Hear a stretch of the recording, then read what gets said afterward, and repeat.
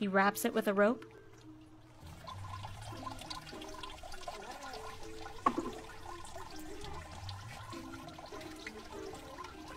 and drags a few rocks on top to squeeze out every last drop of juice. They leave the fruits like this overnight. Machines would speed up this process, but it's not an option for this family. लोग machine नहीं ला सकते हैं ना, और हम लोग को गरीब का ऐसा हम लोग को ऐसा पाँव से ये करते हैं.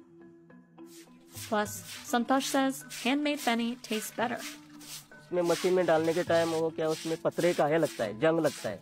वो जंग लगे ना उसका ये स्माइल पतरे का उसमें दारू में इसमें रस में मिलता है, और इसमें हम लोग पाँव में क्या आता है वो फ्रेश आता है. They throw away the fruit waste or give it to farmers to use as cattle feed. Bucket by bucket, they filter out any pulp fibers through a cloth.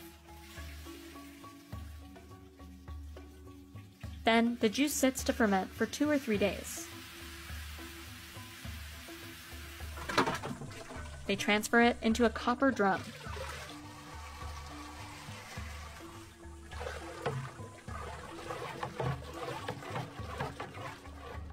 Meanwhile, Drupadi prepares to seal the drum by dousing a piece of cloth in mud.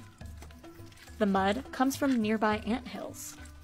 The ants and snakes that live in these mounds refine the soil, which makes it better for sealing the tanks.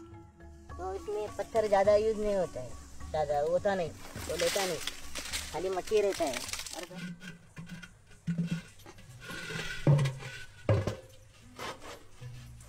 Drupadi wraps the clay-covered cloth around the openings to ensure no air escapes. She lights a fire to heat the juice, using